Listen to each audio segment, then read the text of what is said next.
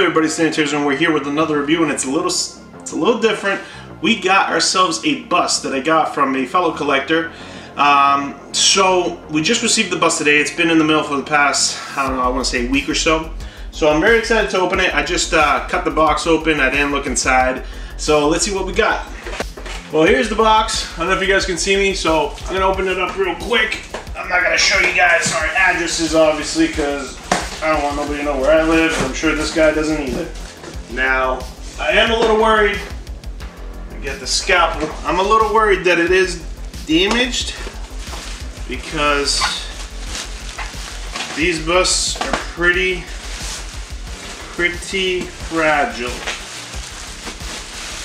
And okay, so this is the bottom.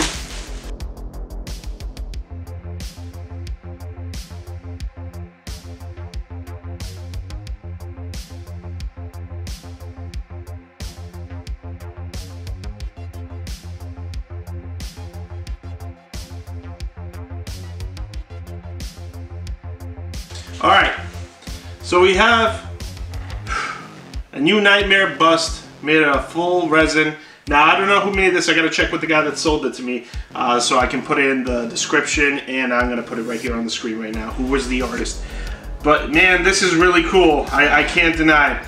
I like all the details on it, the lifelikeness of it. Just the skin tone, the teeth. It's all resin, real material shirt. Oh man. Alright, so this is Freddy from Wes Craven's New Nightmare, which is kind of a real self-aware movie. It's kind of like a trope movie. It's a movie within a movie. And this is his Freddy. Now, man, I'm impressed. It isn't perfect. There's a few things I don't like about it. First of all, I think the face is a little bit too squished together, and the eyes is what is a little off. And the expression is a little off, but everything else is on point. The details, the painting, the sculpture, yeah, man, it's cool. It's well done. I think it's meant to be like that. So, this is a 1-on-1 scale bust, and I gotta say, like I said, I'm impressed. It's definitely a cool little thing to add on top of the detail, so I can display with my other Freddys. I've been starting to collect a little bit of busts here and there, but you know, I don't go too crazy. So, it is a lightweight piece, but that doesn't take away from it. I'm not going to be playing football with it, so I think it's just fine that it's lightweight. The sweater is a good sweater. Is it a movie accurate sweater? No, it is not movie accurate. And it's been weathered by the guy that owned this, or else it came unclean. I don't even know if I'll display it with the sweater at this point. I might just display it without the sweater. It's got a bunch of details, awesome skin tone. It's resin, not silicone. I prefer it being resin. I'm afraid of silicone and latex things. I'm afraid to own them for long periods of time. I love the muscle texture that you have under that burnt skin. I love the teeth. The paint job is really, really immaculate.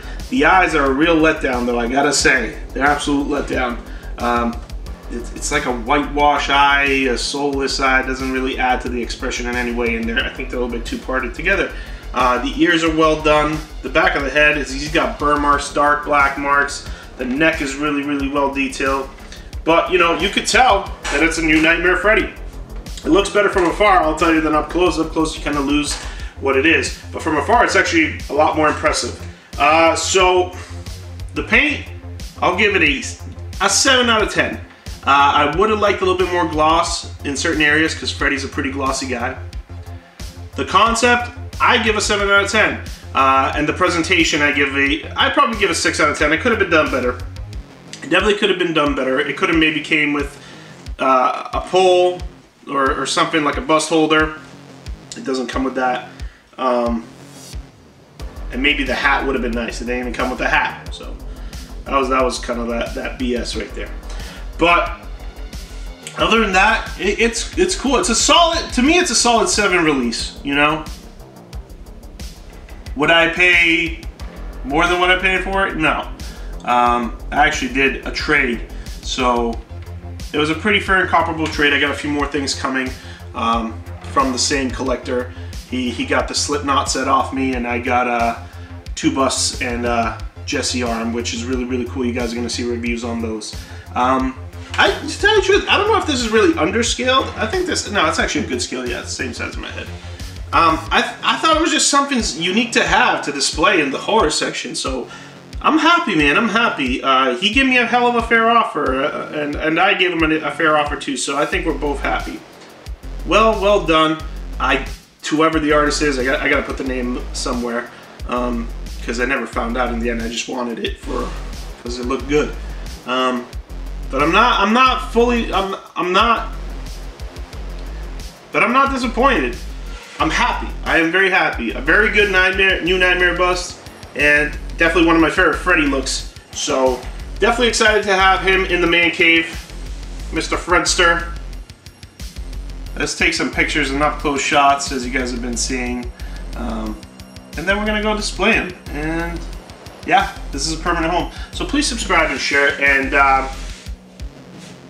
hit that notification bell so you guys don't miss any of the uploads, such as this, or 1/6 custom horror figure reviews, or other 1/6 custom figures, or statues, or hot toys. So I got a lot in the works for y'all, so definitely stay tuned. And I'm pretty impressed, I'm not gonna lie. We just gotta fix that eye problem, and then we good. Alright, y'all, till next time, stay sick, conquer your own collection, and peace.